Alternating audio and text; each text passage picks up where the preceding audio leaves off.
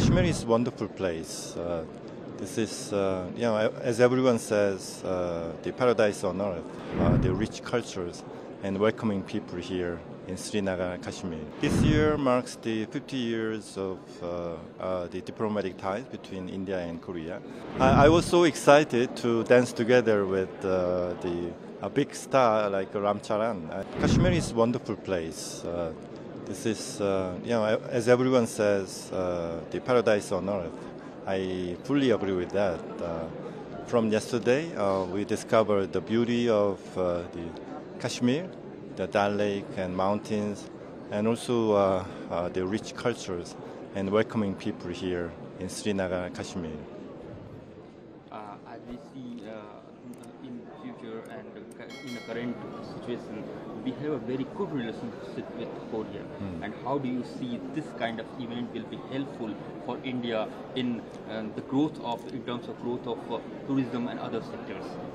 Actually, this year marks the 50 years of the diplomatic ties between India and Korea, and our embassy in Delhi and also Indian embassy in Seoul. Both of us are trying to organize many cultural events and to enhance the people-to-people exchanges and cultural exchanges.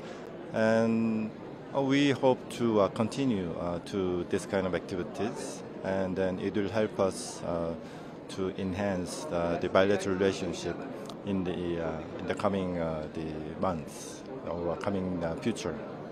As we saw that the side event related to this G20 tourism meet, which was especially related to the film tourism. How do you see it? As we saw that you danced with on Natu Natu dance with our actor. I was so excited to dance together with a big star like Ram Charan, and our embassy last February they posted short video, the cover dance of Natu Natu song, and then it went viral after the Prime Minister Modi retweeted it, and we are so grateful for that. And that's the way to appreciate the culture of India, and the Indian people are loving Korean culture and Korean pop music and Korean drama, movies.